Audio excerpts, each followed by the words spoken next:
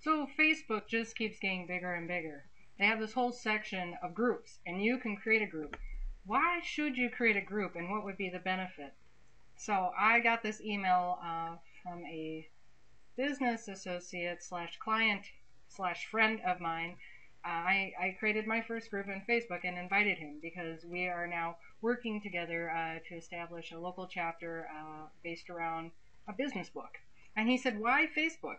Why not just add a link to the website, or why shouldn't we just point to the website and tell people that's where you should go for this group to get more people to join and work together?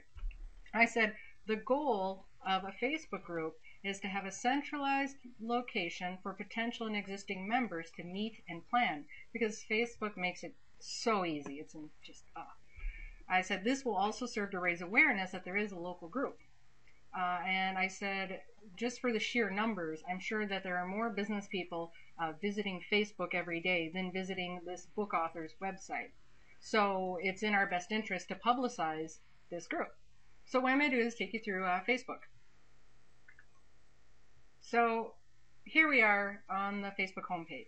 So there are a lot of areas of information. You get your news feed where you see what people are up to. You got status updates, photos, all this. We're going directly over to the groups on the right under applications.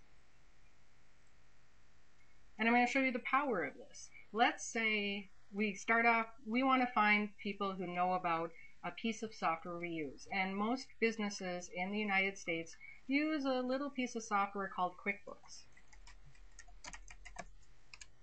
So let's plug that in. And here we go. The first one is the official QuickBooks Small Business Online Community. There's 513 members.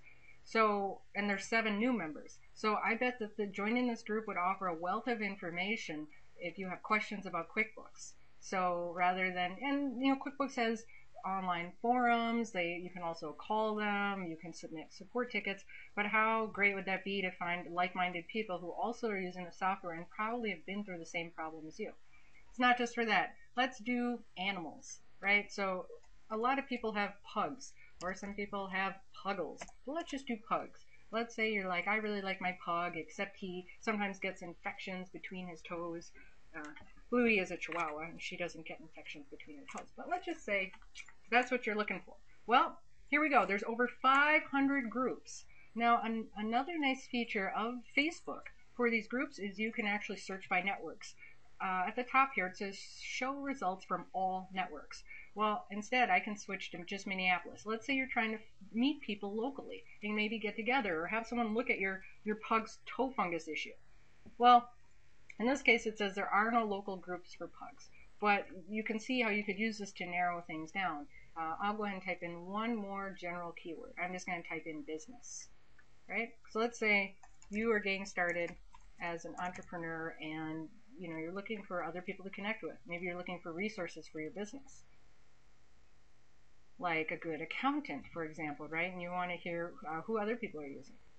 All right, well, here, if we go here, the first group is the Twin Cities Business Networking. There's 31 members. If we scroll down a little bit, Minnesota Entrepreneurs and Business People. There's 13 members, and there's one new one. So just like that, you can go ahead and find other like-minded people. So it's good for not just finding answers, but meeting with people. Once you're in a group, then you will be notified when there are events. And these events could occur in person. They could occur online. Also, people can post images, they can post comments, so it's really nice to join some of these groups because you will get value and you can also add back, of course. So I wanted to make a quick video and explain that. So as always, keep the questions coming and I will always attempt to answer them honestly and accurately. Thanks.